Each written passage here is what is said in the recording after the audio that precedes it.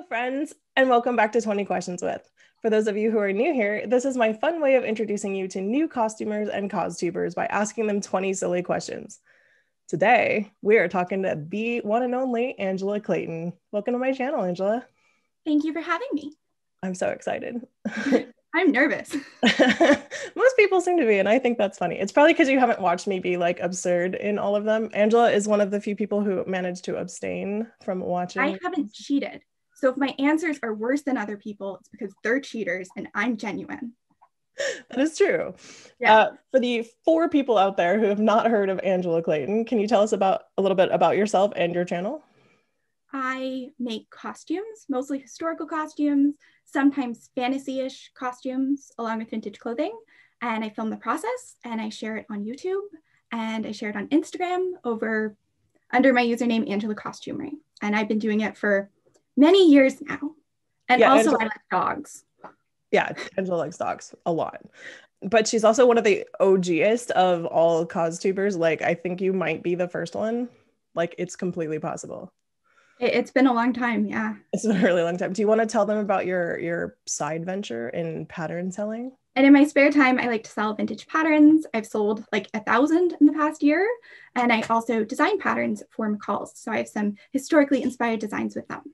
Yeah, whenever I go to the Joanne and I pull out the McCall's book to be looking through stuff, I'm like, oh, these are my friends. I get so excited. I'm like Elf, that guy, whoever Elf was in Elf, and I'm like, Santa, oh my God, I know him. I get super excited. Like, Yeah. Look at my friends are in this book in a pattern store. It's very weird because I go there and I'm like just going about my day buying stuff. It's like, I'm in a book here. Mm-hmm. I know the people around me know it. Sometimes you're on a display, and that's even weirder. I don't think I've ever seen a display. I've seen one display with a bunch of like costumers on it, and you are on the display. And I was like, whoa. I think the Joannes around me are crappy and they don't have any displays. Does Yaya Han do for McCall's also? Yeah. Yes. She was on the display too. So yeah. Okay. Are you ready to play 20 questions? I am. All right. I'm gonna win. You are gonna win. I actually have faith in you. What is the weirdest thing you've ever had to do for a job? Probably just photographing costumes in like really weird places. Uh-huh. Like by me, there's this church that has beautiful grounds. So just like, actually, I know what it was. So for one of my McCall's projects, we went to a church to take photos and we went really early. So no one was there and we had permission. And then halfway through the photo shoot, these people came in and were discussing renovations for the church. And I'm just like sitting there in a Renaissance costume in the pews with my dad. And it's like awkward. That's funny. What did you want to be when you grew up? I wanted to own a dog kennel, like a from home dog kennel. So like you could take care of the dogs while people were away, but it'd be run out of your house. And then as I got older, I realized I don't have as much patience for other people's dogs as I do for my dogs. And I'm also not a big fan of the fluids that dogs excrete. And I have more tolerance for those coming from my dogs as well. So that didn't work out. Yeah. My husband and I have a deal where I deal with input and he deals with output for the cats. So anything that comes out of a cat, that's on him. I feel like you quite literally got the good end of the deal there. I really did. It's really funny though, because if he's like out of the house and I don't want to look at it, I will just walk around the house putting like paper towels on stuff. And he comes home. Told me that before, and I just imagine your husband coming home from like a business trip and there being towels everywhere on the ground. Like it's just a sea of paper towel islands of cat vomit. Yeah, kind of. Yeah, actually. Welcome home, honey. I don't do it if he's on vacation, but if he's out for like all day and they are having a particularly pukey day, because there's 7 of them. So if they like are in it one day, sometimes they set I don't know. Anyway, so yeah, there'll be a bunch of paper towels. I'm that person that I'm like cleaning up dog vomit with one hand and trying to prevent myself from vomiting with the other. It's like, it's great. Yeah, that's my problem actually, because I'm a sympathetic puker. So and then there's just more for you to clean up. It's an endless cycle. Yes, it's gross. Moving right along. If you could trade places with any other person for a week, famous or not, living or dead, real or fictional, whom would it be? See, I'm too much of an overthinker, so that just makes me anxious because it's like, what if someone realized I was a different person? And what if something happened to whoever was in, like, had taken over my body? Would they be able to take care of my dogs? What if they were married? What would their partner think? Is that like consensual? Like, it just, I can't do questions like that. They just like make my brain go crazy. I hadn't really considered it from that perspective, but yeah, I also like how you focused on what happens to your body and your dog and not like the very famous person in a pivotal piece of history that you might be affecting. But like that just makes it more, that just makes it worse. Like It that's so does. much pressure to put on yourself if you're like taking over someone else's life. Yeah, that's true. If you could learn one skill in the world without trying, like Matrix style learning, what would you pick? Probably an instrument like piano or violin.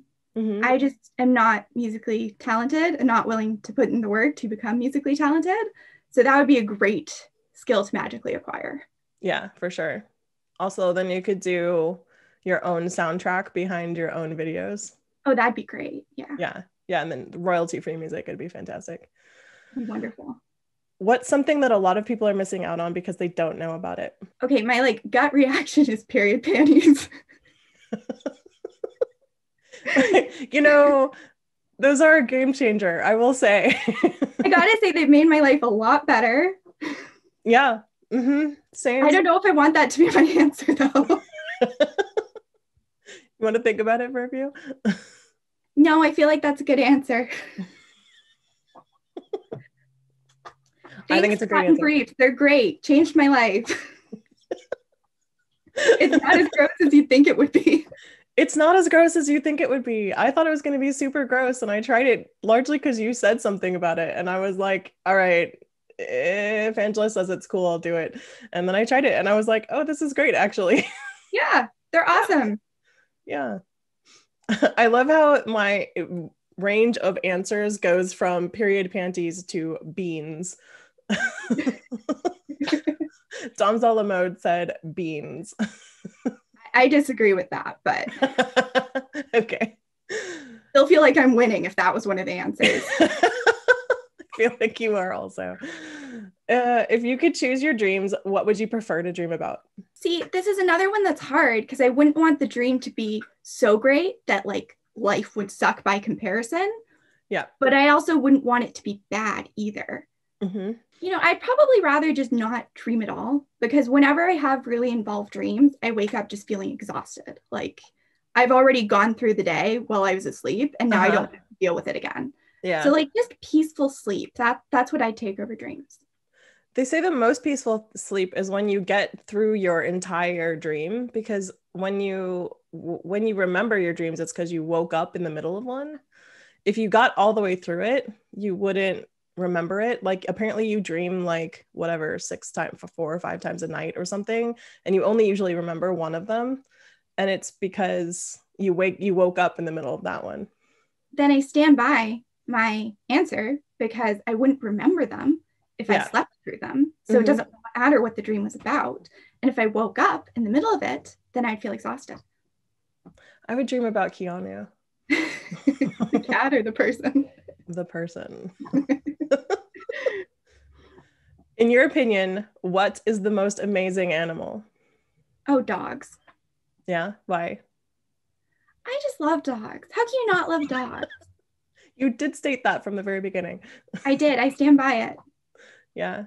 Yeah, your dogs are particularly great too, so that's pretty I awesome. do also really like rabbits, but they're kind of ridiculous animals. Mhm. Like you can't travel with them because sometimes the noise of the vehicle will scare them to death. So I don't feel like giving them that much praise, even though they are very, very cute and I would like to have one someday. How do you take them to the vet? A lot of times they recommend that you have two rabbits so they can like calm each other down in stressful situations. But you can also like freak the rabbit out by introducing it to a new rabbit. So it's a lot. Wow, I had no idea that rabbit They're fragile animals. husbandry was so hard. Yeah. Yeah, okay. If you were a potato, what way would you like to be cooked? This is one of my favorite questions. They're all bad, aren't they? I guess mashed because either you're being slowly heated to death in an oven or slowly boiled to death, and both would suck, but at least mashed potatoes are delicious. Wow, you went dark. Most people are like, I want to be this kind of potato because those are delicious. Well, I got there in the end, but you Yeah. got to think about the steps to get there. Yeah, okay. Put yourself in the potato skin. At least you're warm because you got a jacket. Have you ever had an imaginary friend? I don't think so. I have more clear memories of my brother having an imaginary friend than me myself ever having one. Okay. Do you know about his imaginary friend? Do you know anything about him? I think he made it up to make our parents feel bad for not playing with him. Okay. I had a whole bunch, and I had indoor friends and outdoor friends, and they That's didn't awesome. mingle. Yeah. Oh, wow. I can't figure out if they didn't like each other, so they didn't mingle, or that's just not where they were. I'm gonna go with that's just not where they were. That's really interesting that they had their own spaces, even though they were inside your head. That's really neat. I also spent a lot of time at my grandparents' house because my mom was a nurse when I was little. And so she would drop me off at their house before school. And then I would stay at their house after school a lot. And I had different imaginary friends at my grandparents' house because they lived there. Wow. Yeah. That's so cool. I feel like what would happen if you went on vacation? Would you meet new imaginary friends wherever you were visiting? I would suspect so. Wow. I mean, I'm sure I had one for the plane because I'm not into the plane. So yeah. Okay. Yeah. Very cool. How superstitious are you? I'd say I'm a very logical person, Mhm. so I don't believe in a lot of it. But why would you open an umbrella indoors when you could do it outdoors? Just saying. Like, it's not that I believe it, it's just that I don't want to test it. Yeah. Okay. Just Yeah. in case. You're Yeah. you're superstition agnostic. Yeah. All right. What book or movie do you wish you could experience again for the first time? Probably How to Train Your Dragon, the Oh, first one, wow. That's a good because one. it's pretty much my favorite movie. I love that series of movies. And Yeah. the first time I watched it, my brother was like, I saw this and it was pretty decent. And I did not have high expectations for it at all. Okay. So I wish I could watch that again and like actually watch it, not be on my computer being like, oh, this is sort of cool. That's cool. I love that series. That's a really great series. Do you watch the TV show? I've watched part of it on Netflix. It's fine. I wasn't as big of a fan of it. It's fine. But I still listen to the soundtrack for the movies when I'm writing voiceovers because Oh, it's yeah. just like I don't know, it makes me feel good, but it's also not distracting. Yeah. Yeah. It's a great soundtrack also. I hadn't really considered that. Huh. Okay. What is the best conspiracy theory that you know? See, the problem with conspiracy theories is that they're fun until people take them too seriously. Yeah. Yeah. And then they're just sort of sad. Yeah. I mean, Roswell never stops being fun. I guess my favorite conspiracy theory is that the government made up conspiracy theories, Oh. popularized them to Uh-huh. hide their wrongdoings and make them seem as if they're made up. Yeah. So that all conspiracies are a conspiracy. Yeah. Wow. That got like meta super fast. All right, you can have an unlimited supply of one thing for the rest of your life. What is it? Sushi, scotch tape, etc. You cannot have money. Oh, I thought it was just going to be between sushi and scotch tape. It's like No. easy answer here. Scotch tape Just is examples. expensive. Does it have to be the exact same thing, or could you have like different colors of scotch tape? Let's just say, yeah, you can have different colors if you want. As long as it's the same like base product. Having unlimited amounts of fabric would be really convenient Yep. and save quite a bit of an expense. Having an unlimited supply of 1940s patterns would be great for that little side hustle Yeah. because finding those is hard. And I think both of those would end up being like more convenient. Well, actually, if it's the same base thing, then I guess food. That would Yeah. be the most practical. Yeah. That's like one of my, when I was thinking about it, what I would answer is food, because it's like, oh, well, then I wouldn't ever have to worry about that again. But I was thinking like dog food because that's like all the same product, but I wasn't sure if food as a whole was too vast of a category. I feel like food as a whole is probably too vast. I feel like Then I'm that's sticking to fabric or vintage pattern. okay. If you have to pick what type of fabric, Silk, I guess. All right. Silk. Yeah, silk's a good answer. My actual choice was diamonds. Okay, that works too. Yeah, you Yeah. said, how about gold bars? Like, it can't be money, Yep. but Can be gold bars. okay. If you could hang out with any cartoon character, who would you choose and why? I expect this to be a pony. I have not actually watched My Little Pony. I've seen one episode. Okay. Wait, what are all those little things you have in your room? Aren't those My Little Ponies? Uh-oh. No, I'm gonna get a talking to right now. they're Tokidoki, Unicornos, and Mermicornos, and they are not at all related to My Little Pony. Okay. Rude. Do you have a picture? Do you have a picture of those? And I'll put it on screen for people. I can send you one. Okay. Or I can go get one. All right. This is what these things look like. I had no idea. She has a gajillion of them on that thing that's behind her there that I'm pointing at. Yeah. I don't have a gajillion. I have less than 200 and more than 100. And a designer holder for them because they have to be in their little pen. Yeah. A custom made shelving unit for them. Yeah. I feel like, can you hear Posey chewing on her bone? Oh, yeah. Mm-hmm. Oh, gosh. Do you want me to take it away from her? No. Are you sure? I Yeah, feel bad. I'll just be like, hey, that's Posey. Okay.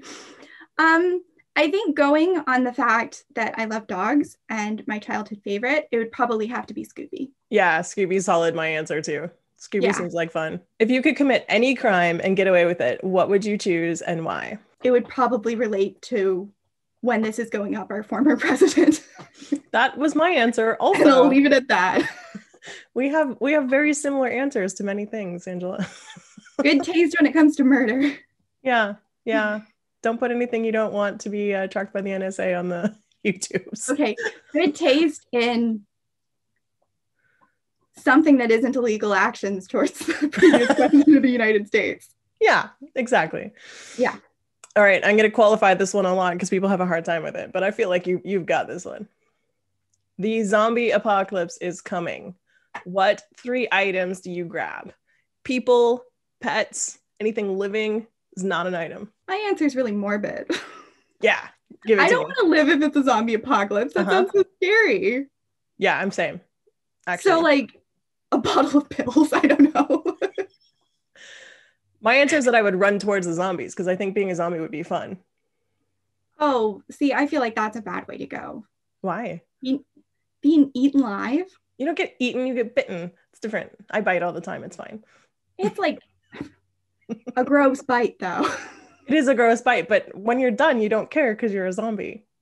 Yeah, but I don't want to be a zombie. But is it like The Walking Dead where if you die in the universe, you're already infected? I have no idea.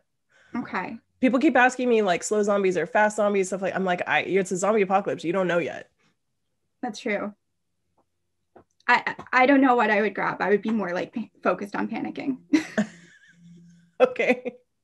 I'd be very stressed. Yeah. What is the best item that you have purchased during COVID? It's not going to be period panties again. Mine is no. Okay, this is a lame one, but it's next to me, so I'm going with it. It's a giant water bottle. Whoa, that's massive. That match my sewing room. And the reason I love this is because for many years, I would go downstairs and I'd bring glasses of water up here and I'd put them on my table and I would knock them off my table and all over the floor and all underneath the table. And I previously had a rug here. So then the rug would get wet and I'd have to like roll the rug into my bathroom. And I was going up and downstairs numerous times a day, which is just a necessary amount of exercise to get water. And then I bought this and it stays cold all day and it's enough water for like 2 days and it's great and it's cute. It is cute. That was massive. That was a purchase that I made and was like, why did you not buy this 4 years ago? Mm-hmm. Do you have to like two-handed that thing up? Depends how full it is. Yeah. It's like drinking out of one of those like bottles that they bring to the office, you know, the giant ones that go in the glug machine. Yeah. They make ones twice that size, but they didn't come in cute colors. Oh, okay. Well, also that would be difficult to lift. Yeah. Yeah. It'd be like, do you know what Carlo Rossi is? No. It's this type of wine, and it comes in a giant jug with like a little tiny ring handle that you can stick your finger through to carry it. But Carlo Rossi's massive, and when you're in college, you stick your finger through it and you hoist it onto your shoulder, and then you drink it like this because it's the only way you can lift the bottle. Yeah, it'd be a little like that. Yeah. Name one cool feature you would add to your dream house. See, I want to say moat just based off of the coolness, but I feel like that would be impractical to keep up with. Why? You get a gator, you stick it in the moat, like it'll take care of itself. I don't want a gator moat though. Oh, okay. I want like something that can't come out of the moat. I want it full of like sharks. Oh, hey. With, like, so maintaining a saltwater moat. What if it just handles itself? Then I'd go for moat. That'd be super cool.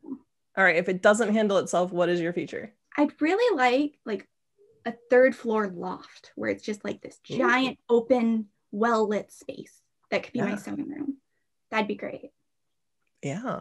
Because looking at houses, it's like these all have rooms, and that's so inconvenient for the quantity of stuff I have. Yeah. Like one giant room. Yeah. I would add a butler. Would it be like attached to the house? Yeah. Like Addams Family style. Yeah. All right. You have just a hand. Yeah. What would this butler look like? It's your dream. You can make it whatever you want. Right. It'd be cute, wouldn't it? The hand thing would be awesome because it'd be like those third hand things that you can get to clamp to your table to hold your sewing while you sew it. You can just get Thing to do it for you. You'd have the best camera angles. Yeah. Ooh, a cameraman. That's another good one to add. Okay. You're now a feature of my house, sir. You have 5 minutes to hide a paperclip in your home. A detective is hired to find it, but if he fails, you will get $1 million as a reward. Where would you hide the paperclip? Could you just swallow it? Are you in the home? I don't know. I'd like to be. I don't know what he might do to my stuff. I assume you can swallow it, but you got to also assume that he might assume that and go through. He's a detective, so. That's a good point.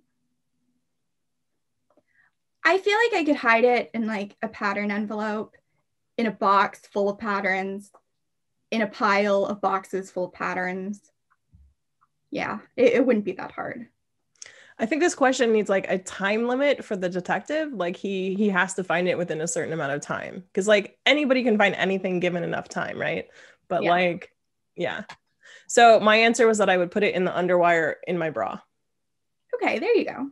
Yeah. Because then he couldn't even use like a detector to metal detect it. That's smart. But I mean, you have to be wearing a bra, and that doesn't sound very comfortable. Yeah, that's true. Although if there's company over, I'm usually wearing a bra, so. You get to spend 1 year on a deserted island with any cartoon character. That cartoon character is your only chance of survival for that year. However, after that year is over, that character will try to kill you. What cartoon character do you choose? I don't know. Is there a cartoon character that can transform into a boat? No, you're on the island. You can't get off.